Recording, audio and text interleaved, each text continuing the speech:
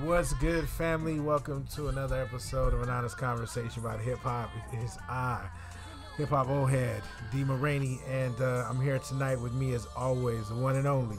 It's your boy Son Capone, the greatest rapper never known, Mr. Friday Night Hype. We over here posted. Yeah, man, definitely posted on a Friday, ready to get into this, and of course, you know we got the man in the building. Big Pooh, fuck your baby mama, or two.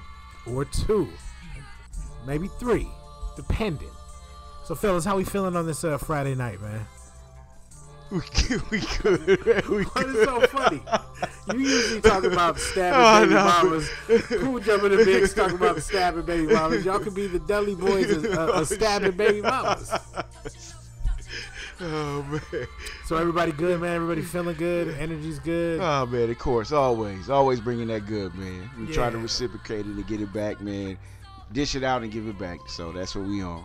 Yeah, man, that's what we do. We do dish it out when it comes to, an honest conversation about hip-hop, man. And you can go ahead and catch us every Monday morning, 7 a.m.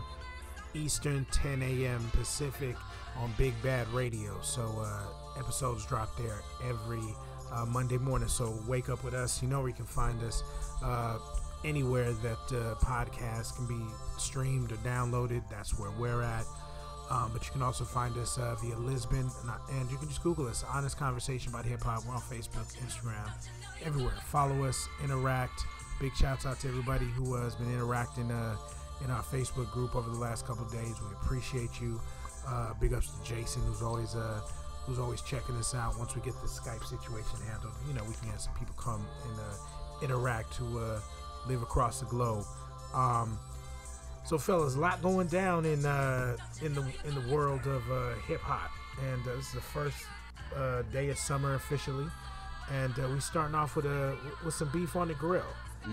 So it's funk season. It's funk season, right? Especially in Cali. That's when it gets active in Cali, right? Nah, you know. So, you know what? Let's start off with beef and basketball, I guess we'll call it. Dame Lillard and Marvin Bagley. Dame from Oakland, plays for the Portland Trailblazers. Bagley, I'm not sure exactly where he's from. North Carolina, Arizona, right? Is he from Arizona? Mm-hmm. Okay, Arizona, but plays for the Sacramento Kings, rookie power forward. Both these gentlemen ended up beefing over a conversation of who was the best basketball MC.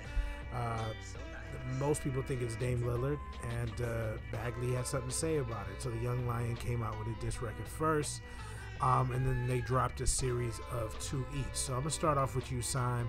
When it comes to, first, what were your thoughts going in? Because I know you don't really mess with either's music, so this is the first time you heard them actually spitting. What were your thoughts? What I wanted to say, and I've been saving this just for the show, I wanted to go on a rant and go on social media and address this shit. But man, we've come to a day and age where these athletes are better rappers than rappers. And lyrically, you mean as far as just this new crop of the new crop. Okay, The new crop. Yeah, no, come on now. I got you. So no basketball players fading Cole or Kendrick. No, hell no. Okay. So we're talking about some of the people we'll be talking about later. So go ahead. No, I like it, man. I think it's good for the art. You know, they going back and forth. They ain't got a little personal or whatever, but I don't think it's gonna, it's gonna carry over into or escalate. You know. So I mean, I liked it. I think they both did their thing. And if you ask me where they were at after listening to both tracks, I know Dame is nice, and I know he can do better, but I'd have to put it as a draw. Okay. You know. So are you looking forward to a round 3, or it should just be done? No, I think it's entertaining. I'm looking for a round 3. I mean, or forward to a round 3 because they're actually, they're nice with it, man. They're in pocket. They're rhyming on beat. You know what I mean? And like I said, it's actually refreshing to hear cats battle that it's not one-sided. No, okay. What about you, Big Pooh? I know you're not familiar with either before tonight. So just based off what you heard, what are your thoughts? From what I heard, it was cool. I mean, people actually rhyming against each other where it wasn't like just how can I say it? This day and age, because of, I'm gonna blame it on NWA. Motherfuckers don't even battle with rhymes anymore. It's more talking and explicit shit instead of actually battling with bars. So right, it's a breath of fresh air. I like this shit. From what I heard, it kind of sound like Dane would polarize this nigga if it really came down to it on rapping. Right. He just sounds more. How can I say that shit? Like he's more polished. More polished. Yeah. But I'll listen to it again. I could tell like it's just bars. It ain't no like real beef type shit. So right. I like it. Yeah, no, I agree with both of you guys. I was shocked. I knew that Dame rapped. I heard a couple of freestyles, but I never checked his music out because I think personally I was scarred once I heard like Dana Barros. Remember that whack ass NBA album that got put out where it was real rappers and it was NBA cats. So it was like Dana Barros and like I think the Beat Nuts or something like that, and I forget who was paired up, but there was actually cats that was rapping. I forget. I just remember Dana being.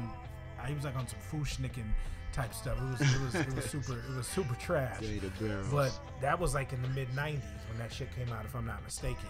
And so with that, to me, okay, I remember Shaq doing his shit, and Shaq was probably, if we have to talk about the greatest NBA rapper, it's probably Shaq. You know what I mean? Tony Parker did his little French vuvava ulula shit, and then Iverson basically never had his album see the light of day. Yeah. Different time. David Stern wasn't playing with that. What'd you call him? Jay-Z, white Jay-Z? Adam Silverman. Yeah, Adam Silver, whatever. Looks to be a little more, looks lenient, to be less, restricted, more lenient, more understanding of the culture and how hip hop and basketball are kind of tied into one. So I think this is dope to see them doing what they're doing. Elevating. Hopefully it stays where it stays. Dame being from Oakland probably has a whole bunch of knuckleheads who are around him and might feel, some disrespect towards towards some of the shit Bagley might be saying. But hopefully it just stays on wax.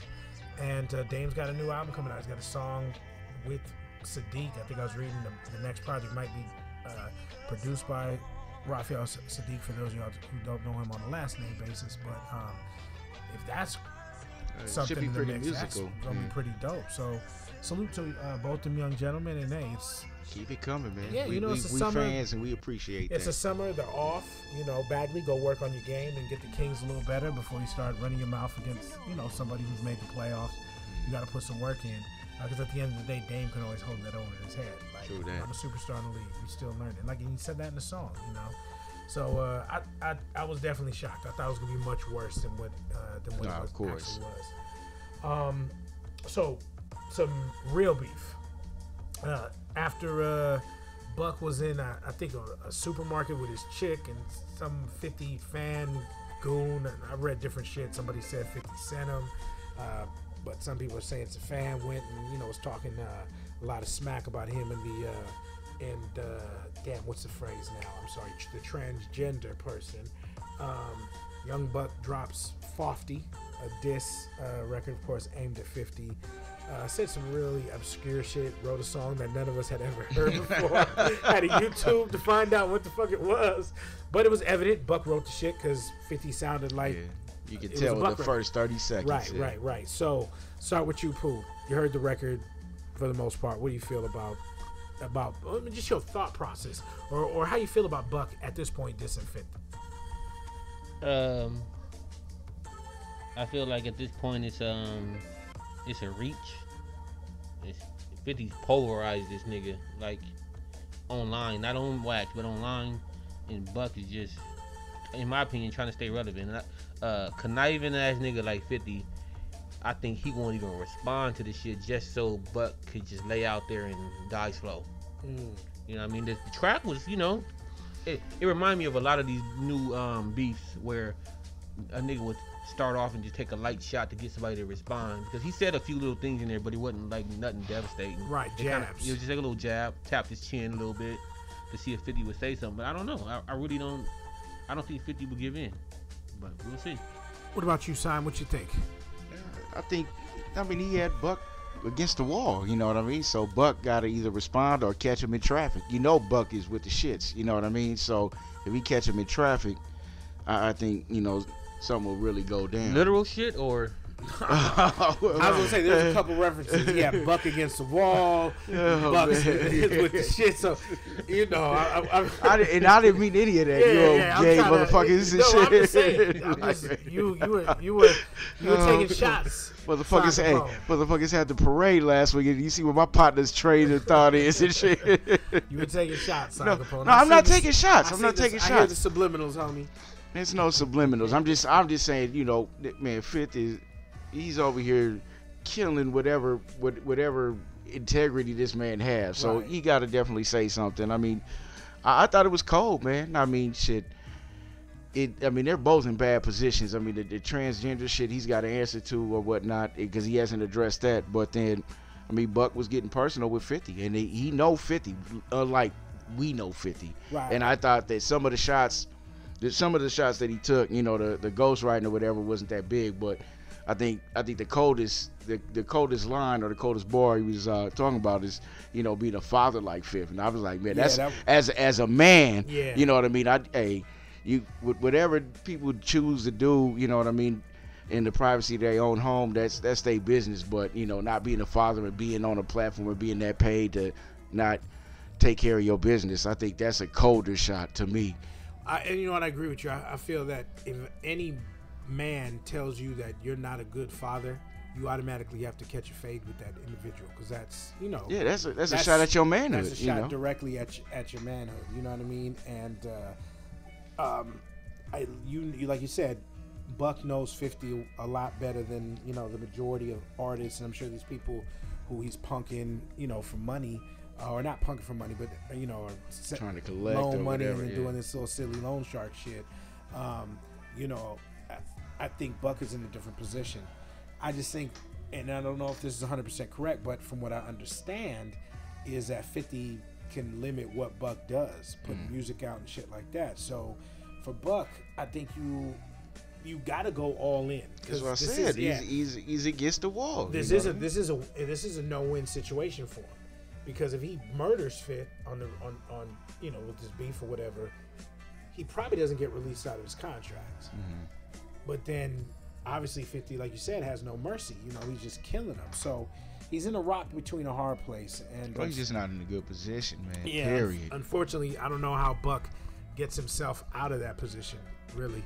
Yeah, I mean, like I said, I like the track. I like how he's coming in, and I mean, me personally, I like Buck artistically as far as a spitter. I like him better than 50, and he gonna come with bars. But I mean, he's just probably beating a dead horse, man. Where do you put Buck in the order of G Unit members not named 50?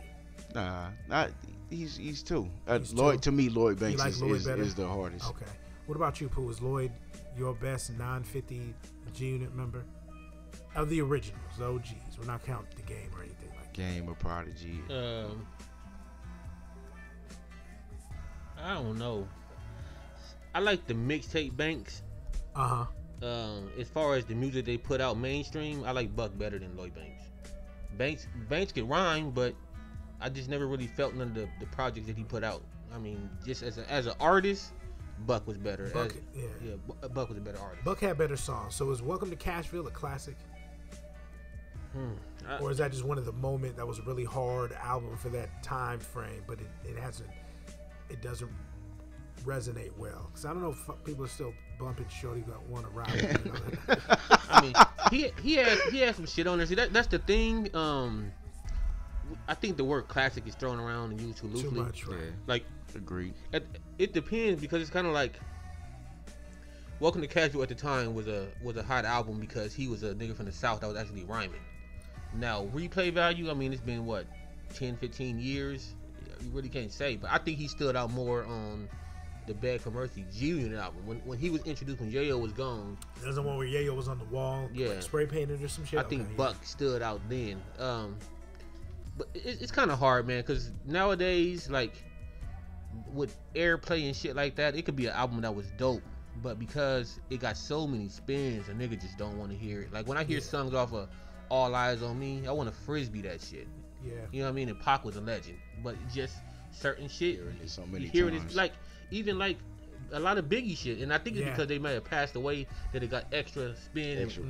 I don't want to hear that shit at all. You know what I mean? That's why I stopped listening to K-Day. the new K-Day or whatever. Yeah. Because it was just shit that I've heard way too. I've heard West Side Connection way too many times. I've heard, we talked about this a couple shows back. I don't want to ever hear Regulate again. You know what I mean? No, I don't. No, I'm with I don't. man. You know, I just, and that's rest in peace, Nate, man. You know, so talented, so dope. Yeah, so many more dope tracks. And it's just a type of track. Like, you could play Ain't No Fun If the Homies Can't Have None, or for me, Explosive, every day of the week, and I'd be cool. Regulate, nah, I'm good. But when you overplay those types of songs, you're going to, you know, turn people off to, you know, some of those older ones. So yeah, Pac, Big. There's some shit off Pun. It's an album I don't want to hear. Like, there's some shit I just don't want to hear anymore. It's dope. I acknowledge it, but like early Snoop shit, even though I never liked it, I don't want to, you know, I don't want to hear fucking Snoop Doggy Dogg from the depths of the sea. Like, nah, I'm cool. Get that shit out of here. Yeah, you know what I mean? And that's crazy when you say that, because when I was thinking, that's one of the albums that stuck out to me. Like, to me, Dog Food is a classic, no doubt in my mind. But that shit got so much airplay back then. I don't want to hear Doggy Dog World. I don't want to hear Gin and Juice. I don't want to hear none of that shit. I don't even want to hear It Ain't No Fun. Yeah. Because that shit got so much airplay with the words edited out. I don't want to hear that shit again. So does that make an album a classic because it spun so much that it played itself out? So my thought is, because you're talking about Doggy Style, my thought is, and we had this, I think we were talking the classic conversation. Maybe we never did the show. But we're going to come in here, we're going to talk about what albums we thought were classic. And I think that Doggy Style, because of its mass popularity and how it's oversaturated, I think has lost some of the value on it, and the music doesn't really have the same meaning and message that it had. And so I think when we're talking about like the greatest albums ever, like when you have the best of the best, so to speak, right? You know, okay, these are all the albums that we consider the classics. Now, how do we determine what albums are better than those ones that were saying classics? Not all music, not all ideas are created equal, right? So there can't be, oh yeah, It Was Written is just as dope as, you know, Reasonable Doubt. No, one of them has to be a better record. So I think, in my opinion, to answer your question, Pooh, is when we get to the, you know, the needle, not the needle in the haystack, but when we are trying to, you know, thin shit out, yeah, if your shit became oversaturated and just doesn't resonate the way it used to and invoke those feelings like it used to, then I have to say that has to be the separator for the truly great albums that are timeless. Because that's what that means, timeless. No matter when you play it, it's going to be timeless versus the shit that is now sounds dated and sounds played out. So there's a lot of records that we consider classics that probably would fall in that category. category. Would fall into that category of classics for that period of time, but not timeless classics. That's a whole nother conversation that we need to sit down, do some research, and have a conversation on. Because I can tell you, Midnight Marauders is one of those timeless classics. I mean, every decade I've ever thrown it on, this shit sounds good. It doesn't sound like, man, it sounds old as fuck. Where if I go back to Ready to Die, that shit sounds old as fuck, and I love Big. But there's some shit that, you know, Give Me the Loot is dope, but when I hear Give Me the Loot, I think like, damn, this is old. Look at how old this shit sounds. You know what I mean? So, I mean, and again, that's no disrespect. You know what I mean?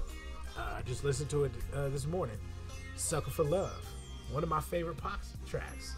But that shit sounds old as fuck and doesn't sound as clean and clear as shit would have sounded now if they'd have been able to do, you know, something like that. So it's just, you know, you have those records, and Regulate happens to be one of those fucking records. I never liked that shit. In '93, I didn't like that shit.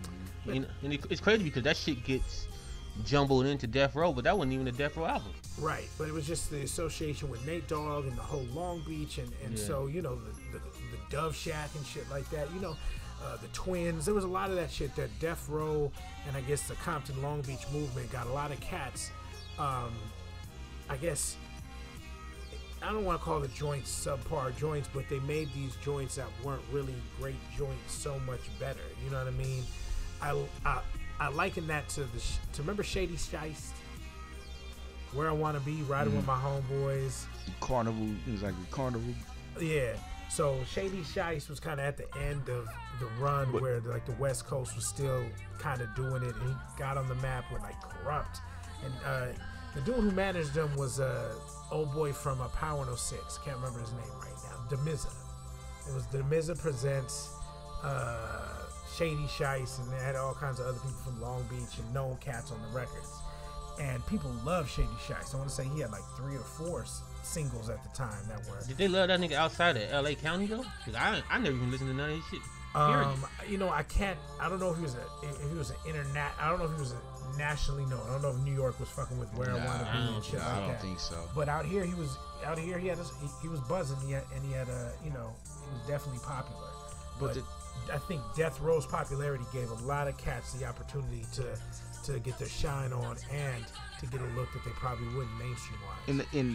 And to take it back, not just Death Row, but I mean with the production, I think they were so ahead of their time, flipping they say the G-Funk sound or whatnot, but I think with the production with Daz coming of age and then fucking with Dre, Superfly, like you had some super fucking producers producing all that shit. So that's why they were on top as far as.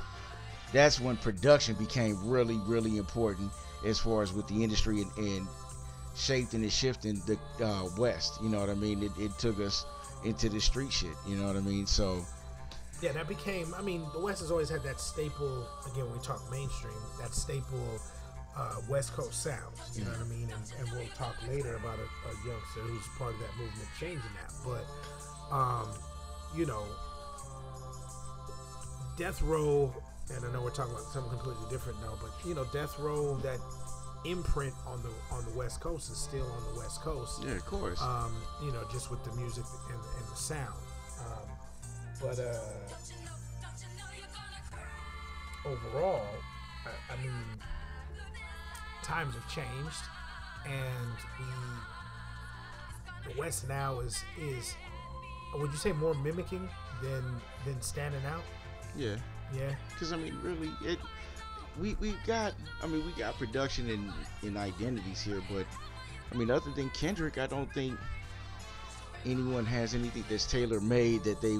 And even Kendrick is if you look at his style and everything, it's all bitten. You know what I mean? And cats, I understand you pay respect to who influences you and stuff like that, but you do that in a track, but you don't mimic the whole style and do it on 3 or 4 albums. So let's talk about that, because you and I have always had a conversation about Kendrick. I call him I haven't called him this in a while, but what was it, Marshall Benjamin? Because to me he has a whole lot of Eminem influence and a whole lot of Andre influence. He just loves his mama, that's all. From the very beginning when I heard him, and that's not to shit on him, he's dope as fuck, but that's who I heard. Mm-hmm. And so that's why I was kind of like, yeah, I'm cool, you know what I mean? Like, and so I understand his brilliance. I went back and listened to shit that Section 80, I didn't listen to that. I'm not gonna front like I'm Kendrick head day one, because the first time I heard him, I was like, man, he just reminded me of Eminem mixed with Andre. But so he is the superstar in the West. And when we had discussed the face of gangster rap and we talked about that, we posted it online, and cat out of Pasadena, B-Dub, stated that he feels that I asked him who the new face of the West was, and so you said, hey, who do we have out here besides that? So I'll ask both you guys, new face of the West. He says Mozzy. What you say, Pooh? New face of the West. Ooh. Now that Nip is gone, because that's what he said. He said Nip was that face of the West. I don't agree with that. I don't even think that. That. As far as the new face of the West? No, hell no. It's messed up, man, because they didn't show him love when he was living like that. You know what I mean? So Nip. Nobody said that. Nip was alive. Breathing. Who was the new face of the West? New face of the West. To be. Or is Kendrick too big to where, and still young, so where Kendrick encompasses all? Yeah, right now Kendrick is the West. You know what I mean? And for the respected West Coast MCs, so to speak, I understand the whole Nip LA thing. It's, to me, like I said, it's biased. The Crip niggas, I said it last week. Yeah, it's biased, but Because in my opinion, and it's a mixture of both sides of the fence, I believe every nigga in TDE, the original 4, are better than Nipsey. Of course. Oh yeah. Yeah. You know what I mean? Yeah. So- Musically, yes. Yeah, you know what I mean? So I agree.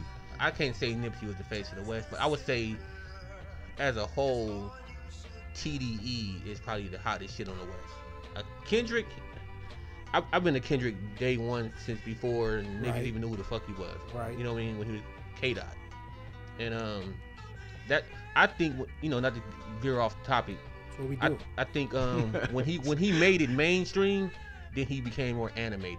Before he became famous, then he wasn't sounding like Andre or Eminem. He was just spitting like a regular MC who was spitting. True. Sound I give you that underground. because Section 80 didn't have none of that shit. You know what I mean? So I don't know, man. It's kind of hard because he's been out of the spotlight, I would say, for the last year and a half, 2 years, and we kind of live in a moment where it's who's out there now. I don't know, man. It's really rough to even say who's the face of the West. And I think the whole industry is mimicked. Like everything is mimicked. Like who's the face of New York? The original face of New York. It's kind of like the NBA in the G League. You know what I mean? And Kendrick is the NBA, and everybody else is in the G League. You know, they got their squads up, and you know what I mean. They're playing, but you know, is it meaningful games? I don't think so. So you is know what I mean? Mozzy then the next to blow on the West Coast? If we had established who was behind Kendrick, who do you think is behind Kendrick, or is ready to take that next jump into the mainstream spotlight when it comes to the West Coast? And I don't know if like Mozzy is a real cat. You know what I mean? He make real music, and I just don't know if he got that personality and he got that aura about him to be that superstar. You know what I mean? Like he's been making music and he's consistent, and Mozzy tour a lot, so I don't understand why he's not a national name. And I don't think if he hasn't hit it yet, I don't know if he's ever gonna, you know, eclipse into something bigger. You know what I mean? I don't think Mozzy has that one for the radio yet. Yeah, And no, I that's don't what think I'm he's saying. willing to I take did. that. Yeah. I don't think he's willing to take that. I don't know if he's musically that in depth. You know what I mean? I think he is, because I've heard, you know, some of the shit he's written, and he's, you know, even though I think a lot of times the shit I've heard, so I don't know if it's official Mozzy shit or just shit he buys beats from internet niggas or internet niggas send him beats and he just does something. But the stuff I've heard, I think the production has kind of held him back to where he's not able to really. You can only really go so far with said type of beat or whatever. You know what I mean? So Fucking with the same producer. yeah, so I like think that's a big thing.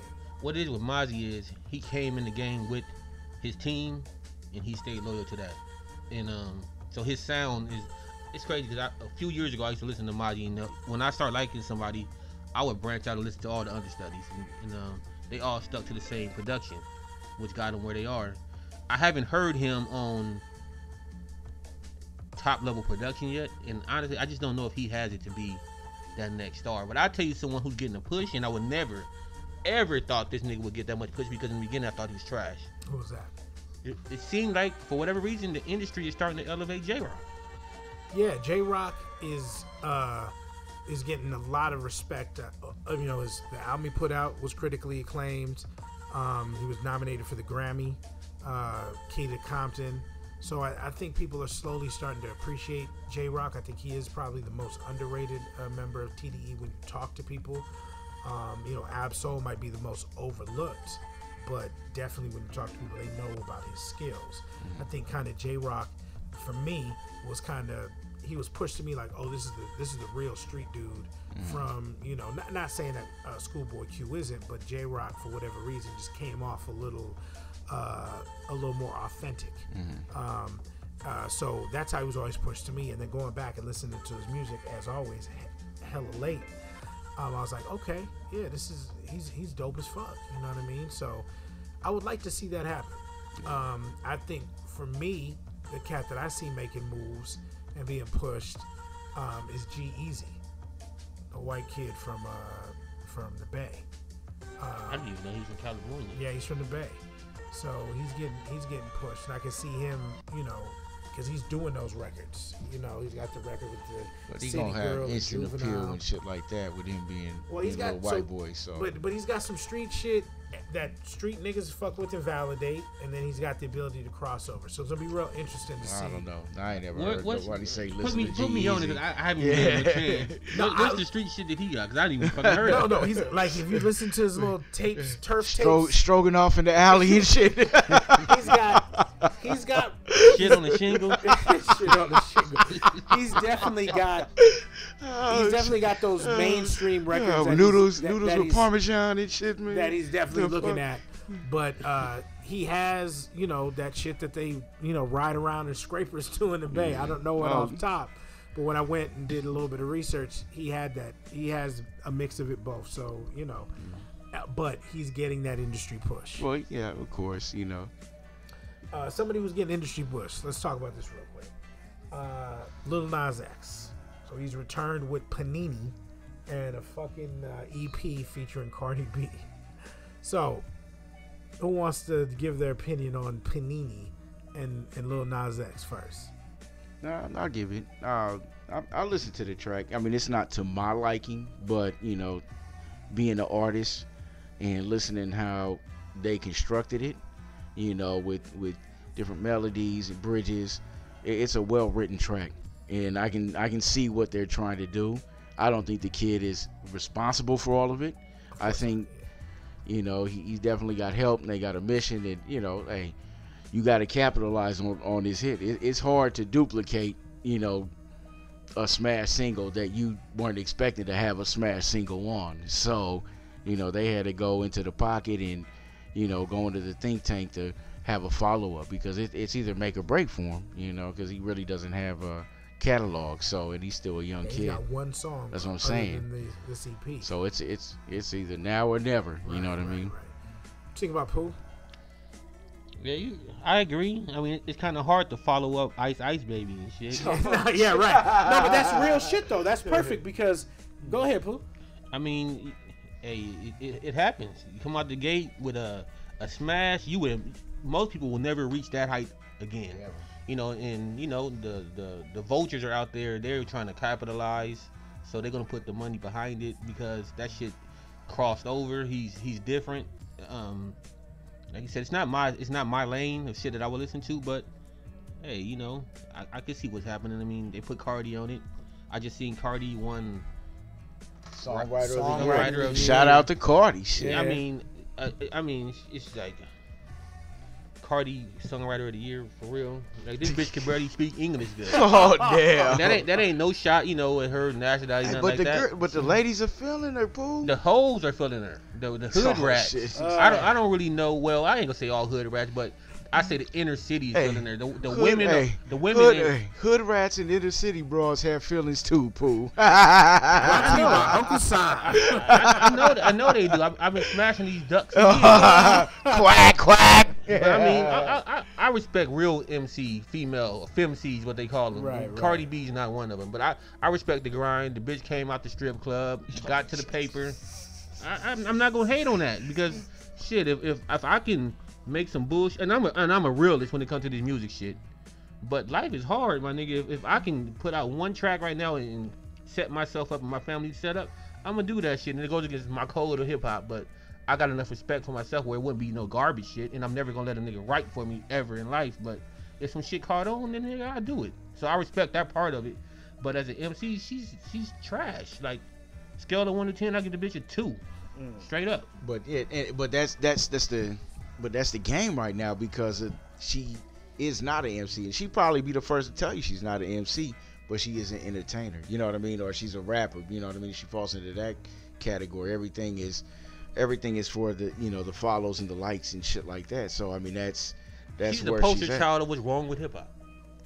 It's a gang of Cardi B clones out here now. All these bitches talk about they pussy and they titties and they ass and how it's man, you can't blame her for what's wrong with hip hop, because that's society itself. You know what I mean? I'm not blaming her. I'm just saying she's garbage, and there's a lot of garbage ass clones. Like, we clown all these young niggas who come out with this whack ass music because they're mimicking the shit that's successful. But we got a lot of hood rap bitches doing the same shit as Cardi, and the shit is trash. And that's just the way I look at it. So let me ask you this, because I agree as far as there are a lot of Cardi clones out there. I also agree with Simon where, hey, get your paper. Now with the Songwriter a Year award, it just goes to the person who is credited with the most hits. So if I'm not mistaken, I want to say Offset won this a couple years ago when the Mingos put their shit out. The Mingos. So you ain't getting it right, man. You know what? I'm never gonna get it right. I'm lucky I got Offset. I usually call them offsides. Hey, we are gonna start a GoFundMe account for this motherfucker to go to Atlanta for 2 weeks and get that fucking name right. Just think of Amigo without the A. Yeah. If I don't, you know me. If I don't, and this motherfucker speak more Spanish than all of us and shit, man. It's not about me not mentally being able to pronounce this shit. Then what the fuck is the problem? I'm not going because they do not deserve. Tyson. Listen, we're on a hip hop show, and they do not deserve the correct pronunciation. So who's worse, them or Cardi? Let me be real, D. You a real MC. For real, who's worse? So if I'm gonna listen to an album, I'm gonna listen to Invasion of Privacy because the writers wrote better songs. See, I've never heard of Amigos album. album. If you listen, I've heard the last one they put out with Bad and Bougie or whatever. Is the shit catchy? Yes, it is. Lyrically, they're not really doing nothing, you know. They had a remix with Cardi and Nicki where Cardi and Nicki had the best verses on the fucking remix. It was called Motorsport or something like that. So people, you know how I am. I don't pronounce, I'm not gonna pronounce their shit correctly until they get it together. And we need to see some growth from them as a trio, as a solo. They've all put out solo projects now. You know, I want to see some growth from the Mingos before I start giving them their respect. You know what I mean? So that's just my opinion on that. To be honest with you, so. Let's go back to Lil Nas X because I salute to him, salute to his team. The songs are well written. The first time I heard it, I was like, man, this is some bullshit. The title's bullshit. But I'll listen to it 2, 3, 4 more times. And I said, okay, people are going to like this. I'm not fucking with it. You listened to that shit 4 times? I had to. So I can come in here and talk about it. Okay, and plus, when I heard it, I understood what they were doing. It has a hook, it has a bridge, it's short, it fits the formula of what people want to do today. And here's the biggest thing. I sat back and I said, is it the talent of these kids that they can't write a 3-minute song? Or is there something deeper than that? And when I think about it, if you have a 2-minute song, to get your fix for that song, you're probably going to have to play it multiple times, right? And I'm not in the industry, but don't you think you're getting streams and plays and shit like that if they're very short? You're smart. It's probably so you get more plays, and then I don't know. I think these bass rock babies, they are bass. Their attention span may not be able to sit through a fucking 4.5 minute track of And that's true. And people want shit quick, and attention spans are shorter. But I thought it from the standpoint of you have shorter songs, it's gonna get played more for you to satisfy what it is that you need. You know what I mean? It's true. It's true because this day and age, everything is fucking online. Yeah. If you watch an interview on fucking YouTube, niggas breaking the shit down to 15 parts just to get multiple clicks on the shit. Exactly. So it makes sense. Exactly. So it's obvious he's got a good team behind him. They've put together a well-structured sound that is, again, something you can't really put into the urban bag. Yeah. You know what I mean? This is his second single that doesn't sound like it's a traditional rap or hip-hop single. So they're using this kid to test the boundaries of where they can continue to take the art form. Because whenever they do take hip-hop and they bend it, they never use someone who looks like us. They use somebody that looks completely different, so that another crowd is is fine with that, accepting of it. Yeah. So now they're using someone who looks like us, is brown, dark brown skinned, and they're gonna see where this goes. If we take this somewhere else, can we get some other people to start buying into this, and what can we do? So, he's a young kid. I hope he's got a good lawyer. I hope his paper's right. I hope he comes away from this being able to live his dream, you know what I mean, and not having a complete crash and burn after this does whatever it does. You know what I mean? And when's the album coming out? What's the album gonna look like? So I'm definitely gonna pay attention to this because I believe that he's what they say, an industry plant, somebody that they fabricated, and and just, you know, like Jermaine Dupri walking up to fucking Crisscross in the mall and saying, hey, y'all two cats want to be rappers, and next thing you know, jump, right? Let's not say it didn't happen back in our day. It's been happening since fucking Barry Gordy and what was my man from with New Edition? Tresvant? No, the guy that put New Edition together. Maurice Starr. So it's been happening, and this is not a new era thing. This is a music business thing. But I'm gonna be keeping my eye on to see where he goes. I haven't listened to the EP yet, so to see where that's going. But just very interesting shit. You think that consider that? Do you consider that hip hop, or you think it's more pop? I don't. I think it's more of a pop record. But you know, again, they're gonna take that and they're gonna push it and try to run with it as far as they can to see where they can go and where they can take it. They can cross. Yeah, I've already seen, just rolling through Instagram, I'm starting to see now the country hip hop records. You know what I mean? Where the Willie Nelson samples with little trap beats and shit like that, and you know. Terrible. Talking about swinging on moonshine, and you know, people just trying to do whatever they can do to now ride that wave. You know what I mean? My son loves the fucking record. You know, thanks Uncle fucking Dan. You know what I mean? Yeah.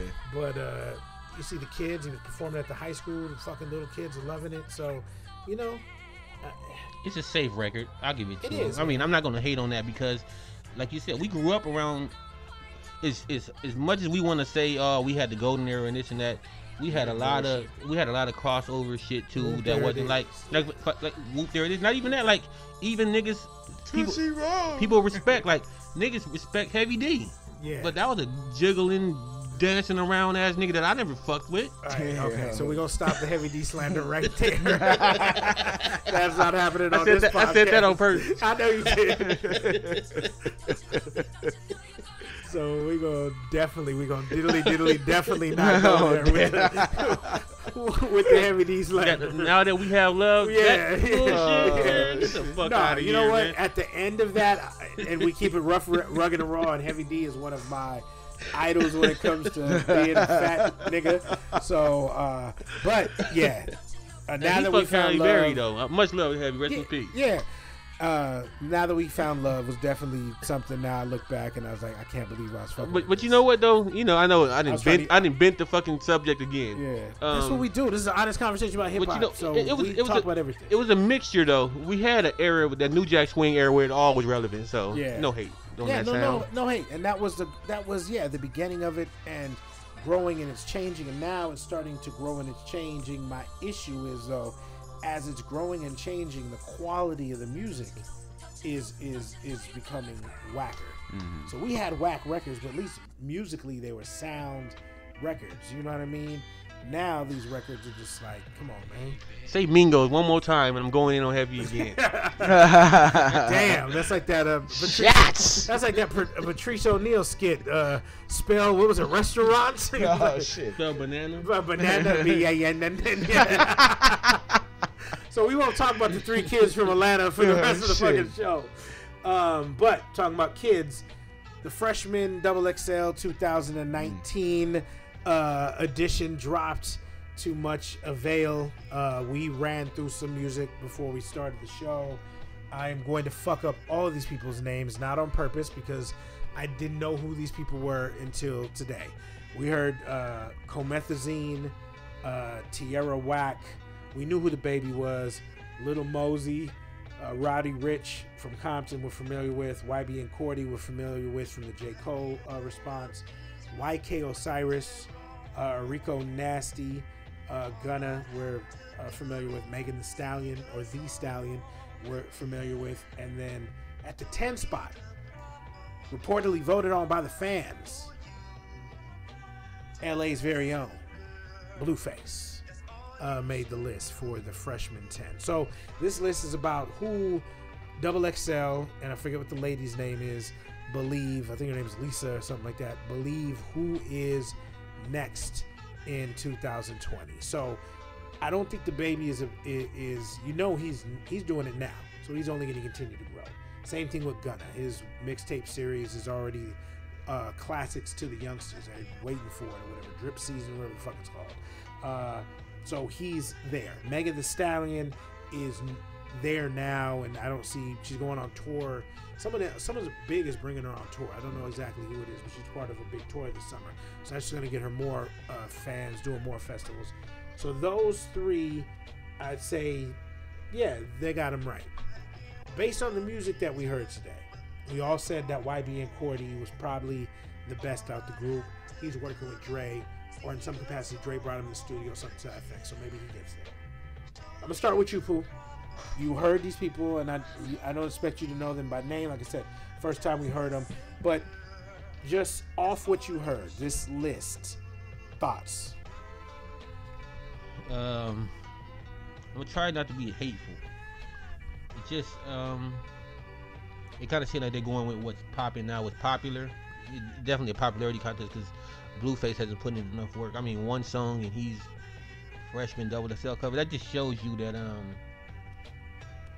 hip hop ain't hip hop no more. It's a popularity contest.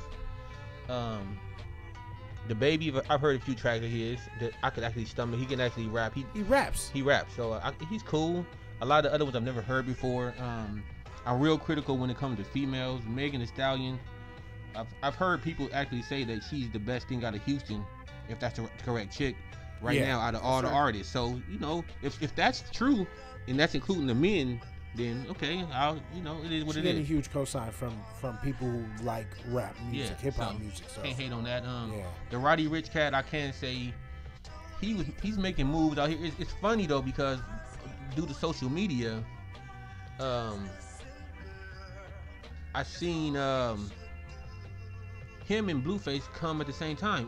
It's weird because I remember it's a cat online named Pookie from Long Beach, a nigga who out here in the streets they know him because he promotes, he dances around. Pookie Rude, right? Yeah, effing Pookie Rude. Yeah, kind of sassy and shit.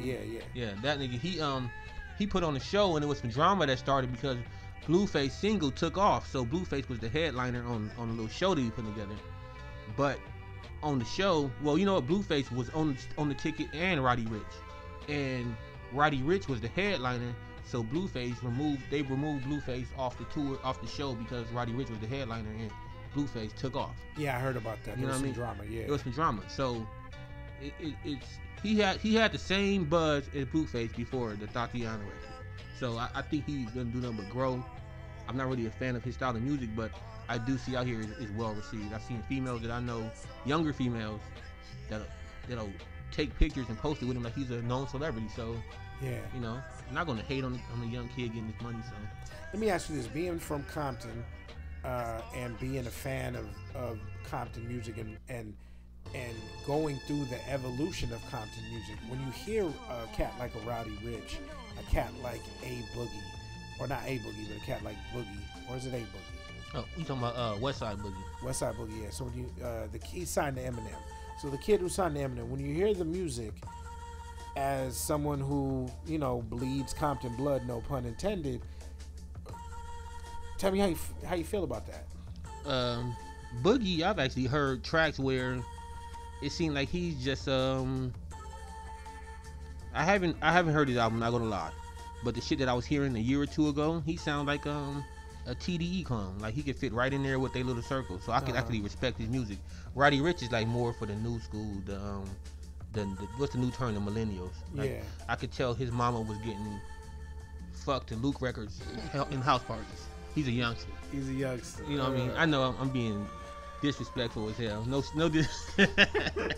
I'm being disrespectful as hell, but don't disrespect. No, he's a young nigga. I'm probably damn near old enough to be his pops. You know what I'm saying? So he's a different type, but Boogie kind of is a throwback to the shit that we actually like. So two different styles. I mean, it just shows you in a good and bad way that hip hop is evolving. And I'm sort of happy that everybody don't have to come with no gangbang shit. Cause that's why the West Coast died. Because niggas want to talk about street shit and this and that. And, that lifestyle that a lot of us was raised in and we respected because we lost people in it and all that type of shit is what we grew up in. This new generation didn't grow up in that. So they've moved away from it. And I respect it. I mean, it ain't for me, but I don't want my kids mimicking gang shit because I grew up in that shit. So. Yeah, no, I feel that 110%. Son Capone, freshman. Ah man, 2019 double XL list. It's a popularity contest, man. This shit's like fucking Sadie Hawkins. This is like the dance that don't matter and shit. You know what I mean? Like you know what I mean? You throw on a fucking collar shirt and you know what I mean? Just go out regular. You know what I mean? These cats are young and man, shit. 80% of them sound young. You know, as far as musically. So, I mean, I can't knock. Let them run and bubble. I mean, I ain't got to tolerate the shit, but, you know, like I said, the people that are listening to it are, you know, a lot younger. So, I mean, let them do their thing, but I wasn't impressed really by any of it. Yeah, neither was I. I don't understand the fascination with the blue faces. I just don't. I understand. The more you put somebody on the screen, the more likable they're going to end up being, the more you're going to be brainwashed to like them. So my question is, Pooh, you alluded to this. It's 2019. There's opportunity out there, the good and the bad, right? There's opportunity for the whack cats to get love. My question is, why is there not a larger driving force behind putting good music in these media outlets that need to be put? Like, you know, you have the B-side show. Shout out to them. They do their thing. And, of course, you have other things. But where, as an independent artist, do you really get that push through, a large social media conglomerate, especially when you're trying to do things? You know, where the real dope dudes at? Because there's just too many whack cats getting looks. How come the real dope cats aren't getting the same looks? You know what? I guess I have to diss myself with this one and diss people who think like me. Damn. We don't have the ear for hitting anymore. It's a new day and age. The shit that we liked has come and gone. You know, I was a Horace Grant with fucking goggles and knee pads fan. Them niggas ain't around no more. You know what I mean? Not saying that he wasn't dope during his time, but right. Our definition of dope isn't the age group or the appropriate thing these days. The younger generation, their dope is different than our dope. Like the Migos, that shit is cut. The Migos is dope to them. They like the spawns of some of the shit that we heard in the 90s.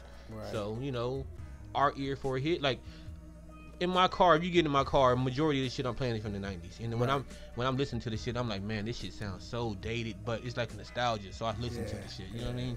Where I mean, even like the music, you alluded to that earlier, like the drums, the bass, all that shit sounds old and played out now. But that's just what my ear is. And the cats who, when I was 15, 16, 17, in the middle of all this golden era great shit, the 15, 16, 17-year-old now, the shit they listen to is great to them, and it's just rough, man. I feel like an old Geritol ass nigga. Yeah, now. definitely. You know what I mean? We are definitely Bill Russell in the crowd, flipping off people taking pictures at us, you know, at a current NBA game. Because even when you move it like to niggas who actually spitting for these youngsters, the spitters for them now is like Meek Mill. You know what I mean? Like Meek gets a lot of love, and that's to them that's a rapper, like an MC. So, you know, and no hate to Meek, because I've heard a few things early that I like from him, but I don't know, man. It's yeah, the game is definitely shifted. Sam, your opinion on that, or? No, I mean, Pooh is right. I mean, the game has changed, and like I said, it's not about the music no more, man. It's just about an entity and what you're pushing behind it. You know what I mean? What's the idea? What's the melody? What's gonna catch? You know what I mean? You know, before coming with a record, the artists that were willing to transform into, you know, a commercial artist, they were gonna have 2 or 3 singles, and that was what they were aiming for on the album, and do what they did the majority of the album. Right now, these motherfuckers are pushing. They're pushing for singles, and it's not about the music. I think the love for the music is lost. These motherfuckers are just chasing the bag, and I think that's where they compromise themselves, is chasing the bag and looking for that hit. You know, they're trying to be Lil Nas X with that bag and get that single. Ring and around my booty. You know, they're trying to go work on the second single instead of, you know, putting out a classic record or album. Yeah, because it's that consumption rate. We need new stuff all the time.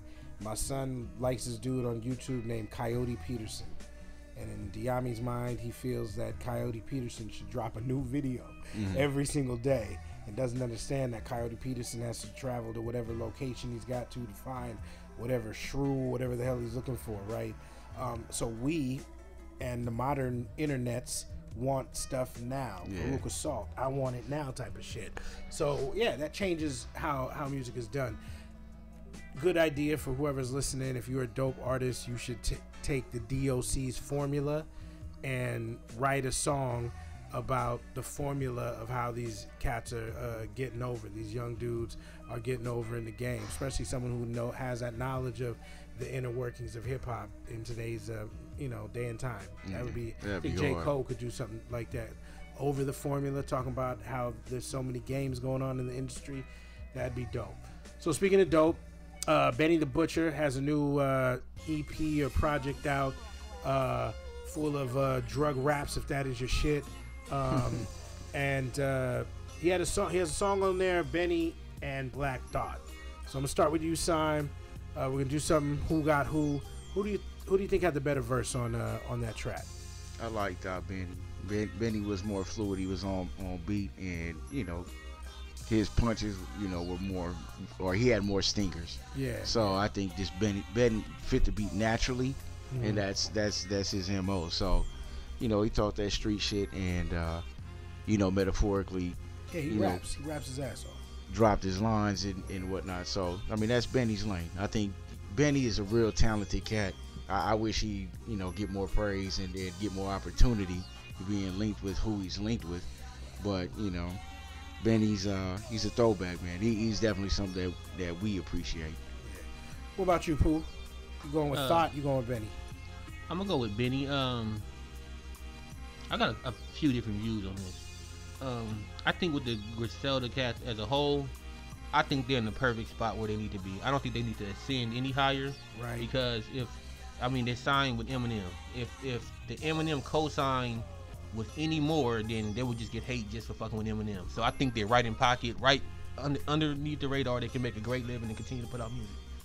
Number two, what I don't like about the track is you could tell them they didn't vibe in the studio and write that shit together. Mailed in. Yeah, this new shit is the songs they sound put together because the MCs ain't vibing together. Like you can tell, like to go back to Death Row, when they were putting them tracks together, they was getting high and drunk together, and it all sound.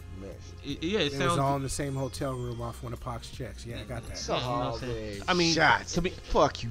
Pac came at the end of Death Row. I know, but like for instance, Tech 9 is a credible cat now, the underground legend, whatever. Right. I've been, I'm late. I'm not even gonna lie, I'm late. I've been watching Rate the Bars the last week or so, just watching it on Facebook, looking at how they rate bars. And Tech 9, I was respecting his opinion. There's a track that came on with what's her name? I think she's from up north. The Snow the Product. Oh yeah. That's he at one time tried to sign her. Okay, so he has a track with Snow the Product. I don't know if it's his track or hers. It's hers. So one of the bars that he had to rate was hers. Yeah. And number one, he was like, is this a male or a female? Like he didn't know, and then he said he would have to hear it over a beat, and he gave the shit a 2. But he's on the fucking track, and that tells you a lot about what's going on in there. The integrity. Well, yeah, so he tried to sign her. He was in the video, because I've seen the video. My wife is a big Snow the Product fan. And he was trying to sign her to Strange. But I feel you, man. There's too much of that mail-in verse where you can tell they're not together, or the verse doesn't fit what the song is about. You know what I mean? It's just a general, I got hoes, I got money verse. Look, even if we mailed in verses, if we're on the same track, how can I not know your verse? It just... Yeah, well, I've never heard the song, or I just had him show up, do the video, but it's different because it's the artist. You know what I mean? Like, I've never listened to it more than once. That's crazy, though. Well, I mean, if you think about it, and not saying Tech did this, but if you're a big-time artist like Tech is, and Snow's trying to get on, can you do this song with me? Sure. Do I know it bar for bar? I understand, because you know what?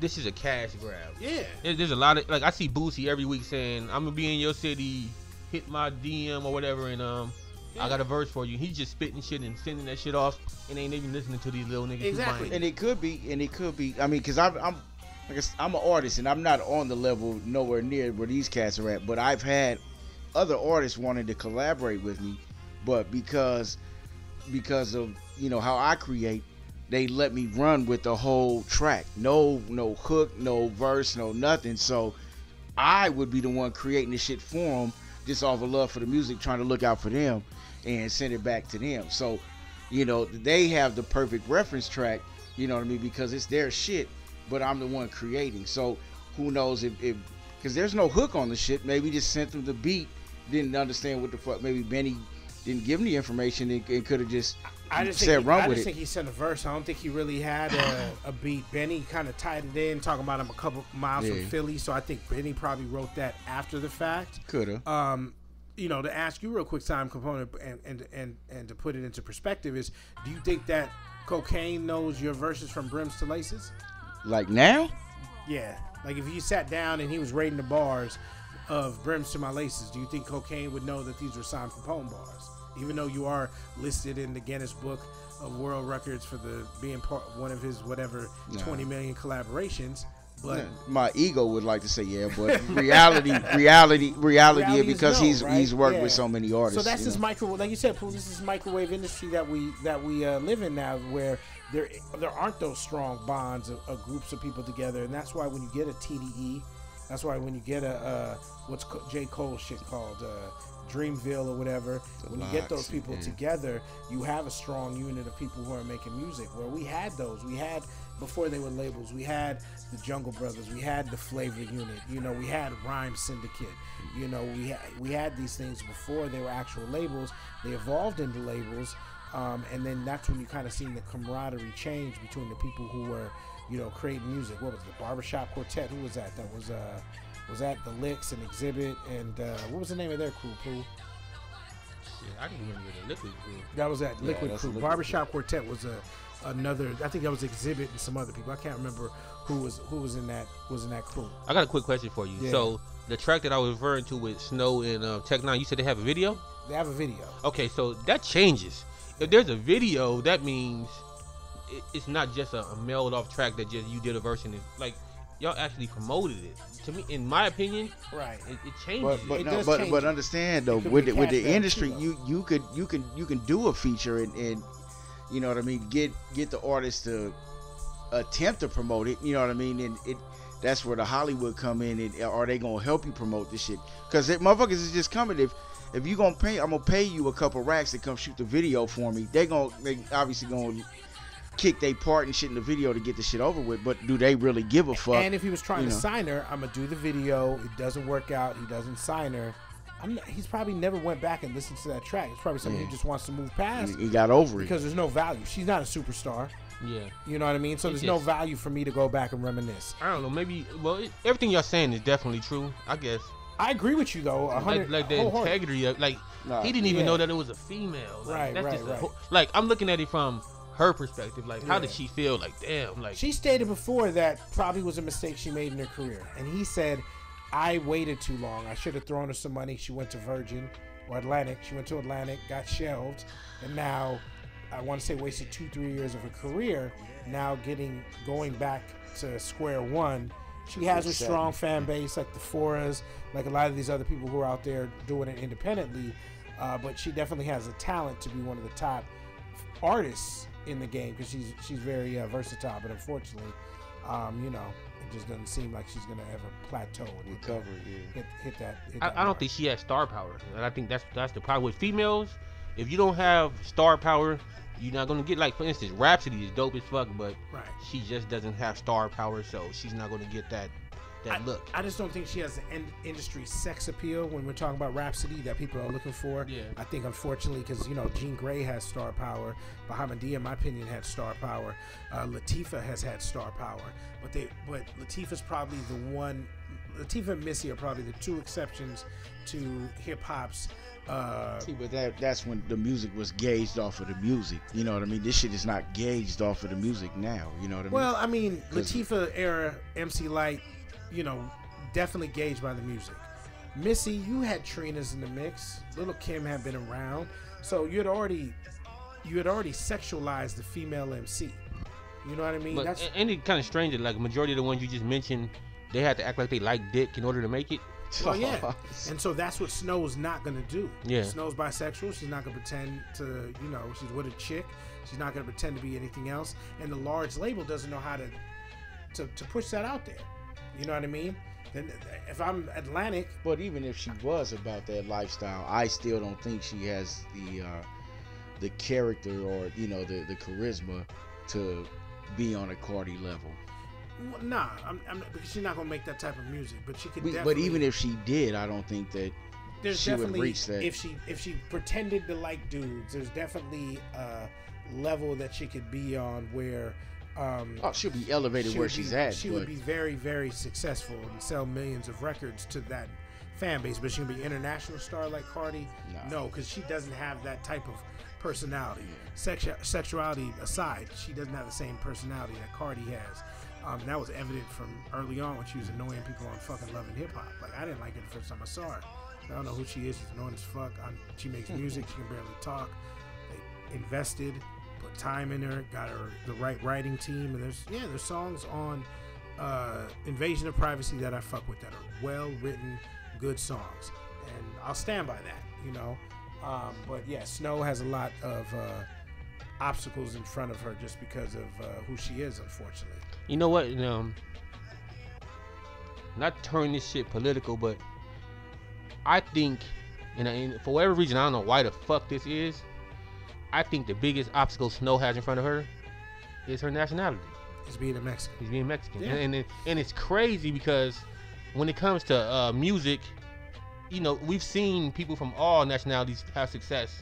You know what I mean? But why is it when it comes to, okay, you could say Hispanic, Latino, whatever, Chicano, why is it that Mexicans, men and women, don't seem to rise when it comes to the mainstream of music?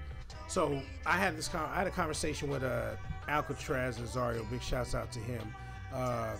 Maybe 6-8 months ago, because we were talking about Tekashi and how this was groundbreaking for Mexicans, Latinos, however you want to. He didn't carry himself like one, though. Right, no, he didn't. But you had people starting to embrace him, and I think the problem is and it's not so much political. We got to look at it culturally. When we look at, let's just say, Mexican Americans, Salvadorian Americans, Guatemalan Americans, anybody from Central America, South America, rap is really new to them.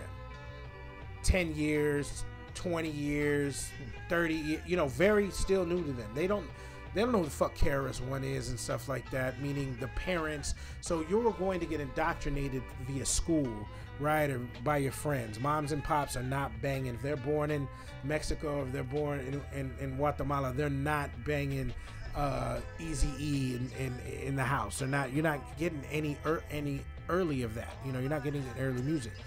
So if you happen to like the music and you want to pursue the music or support the music, it is already an issue in your household because it's not understood.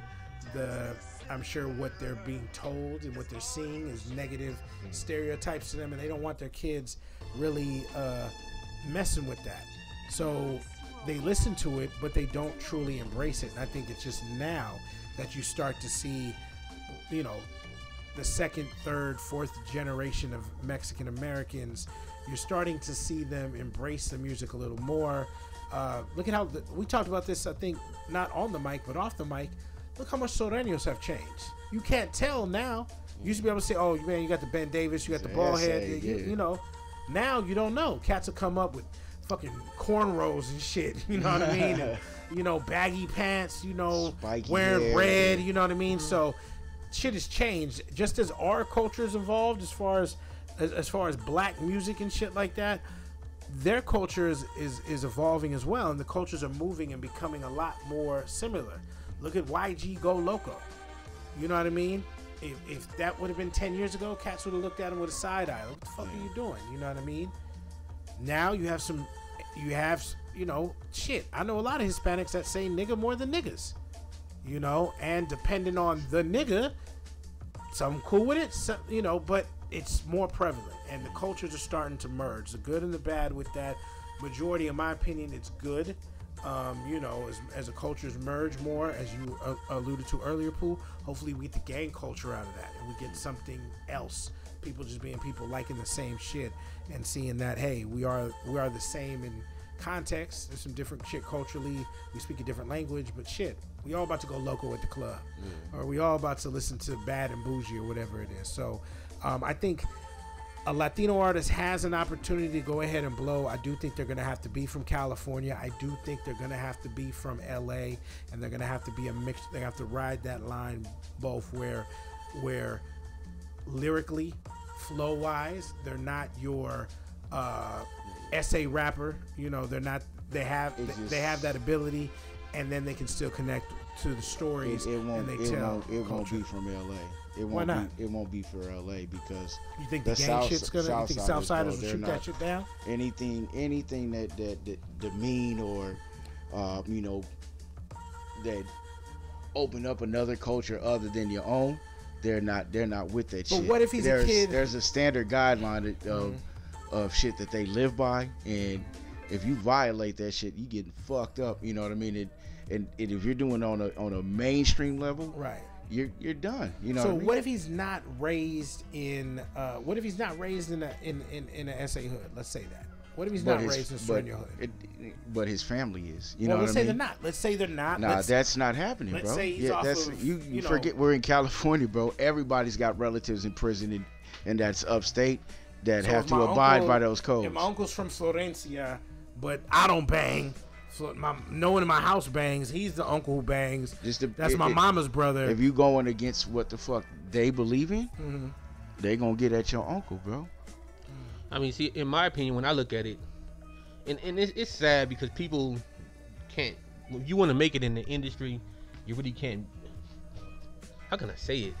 You really can't be who you are. It's like you kind of have to be like. How can I say it? Like, our crew is multicultural. Right. Like, there's like, we have multiple cultures in our crew, but we all have the same mindset. We all live the same like cultural lifestyle. Right. All right. So I would think it would have to be someone who's been raised multicultural, because if you come out embracing your culture, it's not going to work. Yeah. Like with Tekashi, okay, he's Mexican. He was raised in the East, which is, I'm gonna say, it's pretty rare because it's mostly like island, Hispanic people on that side of the country. So when he comes out, he's saying nigga. He's carrying himself like, he doesn't carry himself like coach. Yeah, he's carrying himself like a typical New York. Yeah, you know what I mean. So he's not embracing his heritage. Right. And that's what I'm saying. I don't understand it, but it just seemed like, with everything in life, there's like a racial division, and I don't know what it is. Like a Puerto Rican, a Dominican, or whatever, they can come out and be as successful as they fucking want to be.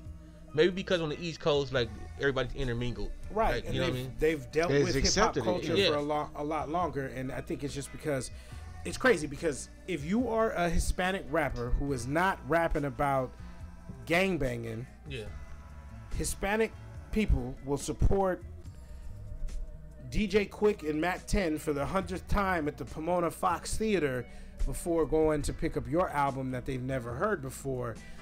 So they're not supporting, and I just think it's that connection that they have not, in their eyes, seen someone be successful in making black rap.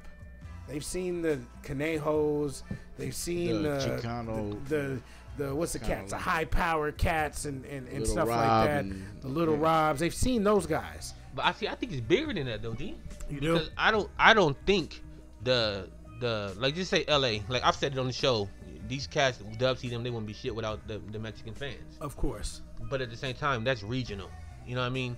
I don't think that the Latino rapper or Mexican rapper, whatever you want to call it, whose family is new to the country and don't understand, has anything to do with them blowing up. They have to be able to cross over to everyone else.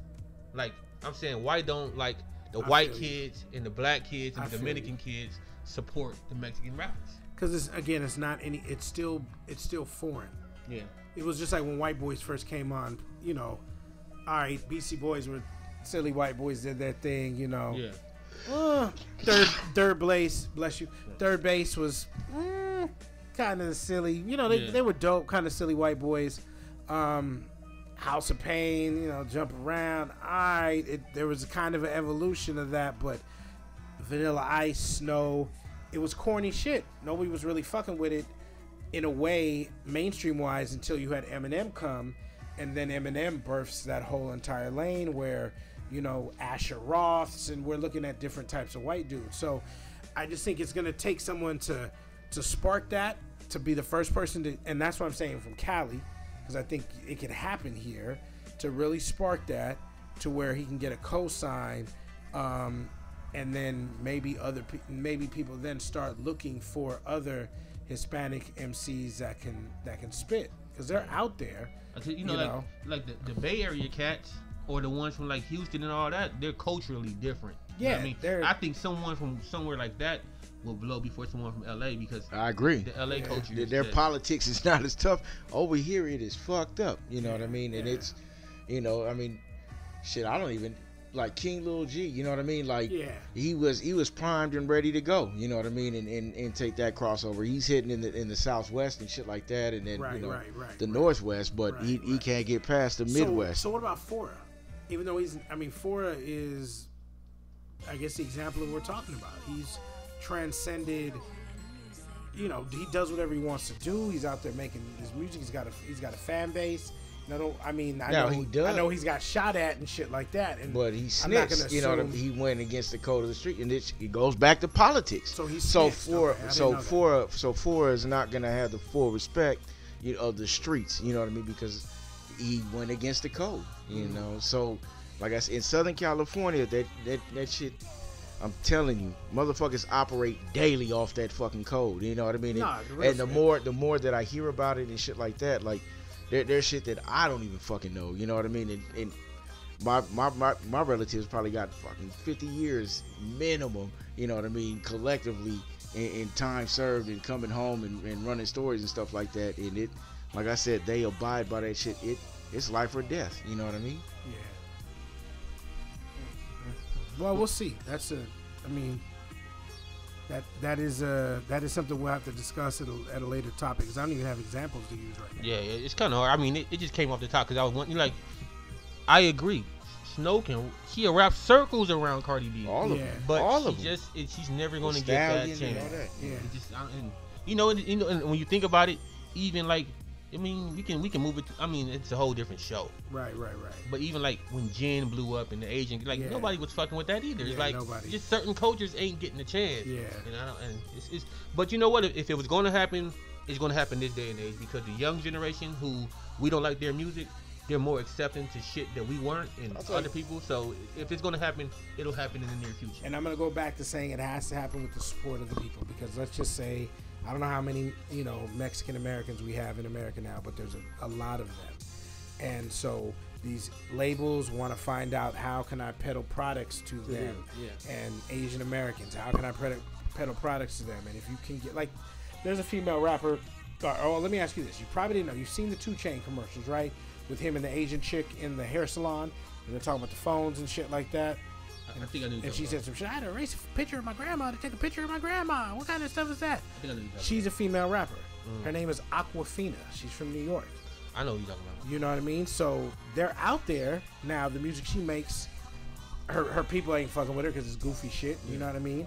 But if somebody can connect with their fan base, and again, I think it's going to be the younger Latino Americans who have broken the old school, straight up Catholic, you do A, B, C, and D tradition, and then the second wave of gang culture that came, and Vatos Locos Forever type shit, they've broken that, and they're not completely shitting on it, but they're moving into that next phase in their life. So some of those baby mamas, their kids are now 13, 14 years old, hang out with black kids, dressed like, black kids, do the dances and twerking and shit like that. That is where I think that not saying that that's going to breed the superstar, but that's that market that whoever's out there and is trying to make it needs to really go ahead and tap into, because that's going to allow them to at least have a presence. And then once they have a presence and start doing some numbers, then in my opinion, that's when the labels start calling, and that's when you get that opportunity to make it to that next level. You're only one hit away, because if Lil Nas X was Latino, then I think the same impact would have been made, because I don't think that blacks or whatever is the reason why he blew up. He blew up because it was just a commercial crossover ass track, and it worked. Yeah, and it works, and it fit with a group of people who needed that, and if you need something, you're gonna be accepting of wherever the fuck it's coming from. You know what I mean? You don't care. You know what I mean? And if it's the masses, they don't care about the authenticity. Does it make me happy? Do my kids like it? Can I play it at the family reunion cookout? Can I play it at the school dance? Good to go. Yeah, and a perfect example of how the old guard, the old, code doesn't fucking matter no more. If Tekashi get out of jail and continues to make his type of music, this new generation don't give a fuck about telling, oh, they tried to rob him, they fucked this bitch. I would have told too. He's still gonna be a success. Maybe not to the streets and rapping that shit, but what happens? Yeah, and you know what? That situation's sad. I don't know if you guys had seen the Father's Day video that his baby mama put out or whatever, where she's coming out of the building and she's coming out of the building with one of her friends, and then there's like a group of people, and there's a kid with there's a dude with the rainbow, and she's like, "Hey, girl, is that your baby daddy?" And she's like, "Oh, snitch 9," and all this kind of stuff. Just talking really bad about him. Dude turns around, and he's doing all of Tekashi's little impersonations or whatever, and it was just poor taste. Sad situation, him being locked up. Sad situation, she's out here acting like a bird. It's too bad. But yeah, I agree with you. He can't come home and think he's going to be able to do what he's going to do. I hope he does come home, and if he does, he can raise his daughter and change his life. But if he comes home and is able to walk around and make the same type of music, then yeah, this generation of hip hop is truly done. Truly done. Yeah, you think done? Not like they're gonna stop putting out music, but we just can't discuss it anymore. People will say, and Rick Ross dropped a new track. Rick Ross has an album coming, a book coming. So people will say, well, not we, but people fuck with Rick Ross. And so is it the same? The CO who's now the biggest drug dealer in the history of drug dealing, and the kid who never was a gangster, never really did some shit, got caught up in some shit, and now is snitching. I mean, is that the same? It's been accepted because it was the generation after us that accepted all this sucker shit. The Rick Ross and the CO and all that. The Wayne, we're Crips, now we Bloods. You know what I mean? Like that shit has all become that. It's already been acceptable or accepted. You know what I mean? And they're just. Well, I think it's just was saying. The generation before that had Frank Lucas and all these other Alpo, all these other snitch dudes walking around too, right? So it seems like it's something that's been accepted in pockets. It just, I honestly feel like the old rules are slowly dying. Like snitching is accepted now because there's some shit that I heard in the streets and it's very true. You just can't call everybody a snitch. This nigga could be a snitch, but this motherfucker's a killer. And you gotta be a certain pedigree to call a nigga a snitch, because you can lose your life to that fucking snitch. You know what I mean? It just seems like this day and age, because he has this credibility of what he did before he snitched, he come home and he's accepted. So it just seems like that old way of thinking is slowly but surely dying. You know what I mean? Some of us still live by that shit, but then I hear real niggas say, man, this nigga's in there doing 100 years. If they could tell on somebody now, they would, and he's still respected. Like, and I know we didn't veer all the way to fuck off. It's all good. But I've heard some new shit. I don't know if y'all are familiar with Rayful Edmonds out of DC. One of the biggest drug dealers out there in the 80s, early 90s, wherever he went down. It was a rumor that he started telling. This shit is what fucked me up, and I know you can appreciate this, son. You're just learning this shit if you haven't heard it. This nigga, he's been down for 30 years. They gave him life. It's to the point now where he's supposedly home, but he had life when he supposed to come home. Niggas are getting their family on the street to tell to make them come home now. Now, what kind of shit is that? So if you my baby mama or my cousin, you snitching on somebody from me, like, oh, I'll tell you who did A, B, C, and D, but you need to bring my dude home. That's what's going on. Wow. That's a whole nother level. That's a whole nother level. But I mean, that's shit. That's been going on since the beginning. You know what I mean? As far as not expanding to that extent, but fucking snitch testify. You know what I mean? Shit, we do something together, whatever. Shit, we both looking at 30. But if I tell what really happened, then shit, I'm gonna throw Pooh under the bus for 30, and I'm getting 5. You know what I mean? That shit's been going on since the beginning of it, man. I think culturally, well, I'm not even gonna say culturally. I just think that whole way of thinking, the code of silence and honor and all that shit, slowly but surely eroding, and the new generation doesn't give a fuck about none of that. Nah, hell no. It's all the way around. The game is different. Like I was thinking when we was having a discussion earlier on the hip hop subjects. Before you had to, you had people who had developed you as artists. Nowadays, it's about a one-hit wonder or your social media following, how you look. It all plays a picture in how you blow up. Like if this was the '90s and social media was out, a nigga like Craig Mack wouldn't have made it. No, Biggie wouldn't have made it. R.I.P. R.I.P. You know what I'm saying? And that's not judging a man. No, but I feel you. That's just the way it goes. Yeah, like, no 16-year-old girl ever had Biggie on her wall. You know what I'm saying? So it's a different day and age. Yeah. That's real spit. So, gentlemen, before we get out of here, anything that you guys want to say before we shake? Stop snitching. I don't know, man. Shit. I'm all over the map. My mind is still racing on the shit we was talking about. But yeah, no, that's all good, man. You know what I mean? We definitely had a good one today. We want to thank you for hanging out with us almost about an hour and 30 minutes. We want to shout out everybody who listens to the show on a regular basis. Big shout out to Miss Thomas, one of our new listeners. We appreciate you listening to us on your ride into work. Thank you very much for that. Also, again, you know where to find us. An honest conversation about hip hop. You can find us on Facebook. You can find us on Instagram, on Twitter, all over this world wide web. I am your host, D. Moraney, as always, with San Capone and Big Pooh. Until next week, we'll see you when we see you. Peace. Peace.